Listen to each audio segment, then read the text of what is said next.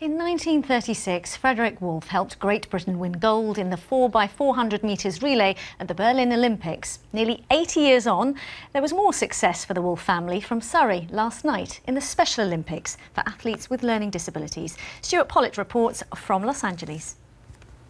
Daniel Wolff crosses the line to win the 400 metres and shows that athletic success really can run in the family. My father won a gold medal in Berlin, and I've seen his race many times on film, and this was just, altogether very thrilling. Obviously the genes have come through, and with his autism it's great that he can achieve something really special, Daniel John Wolff.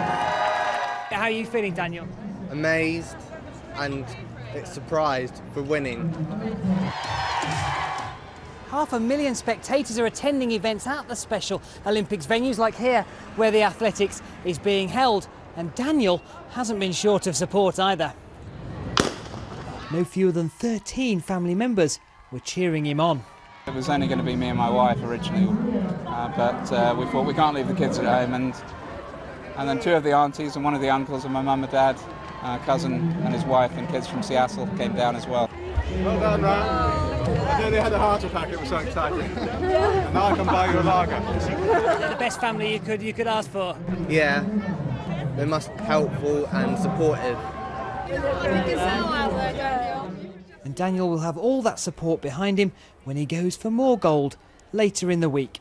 Stuart Pollitt, BBC London News, Los Angeles.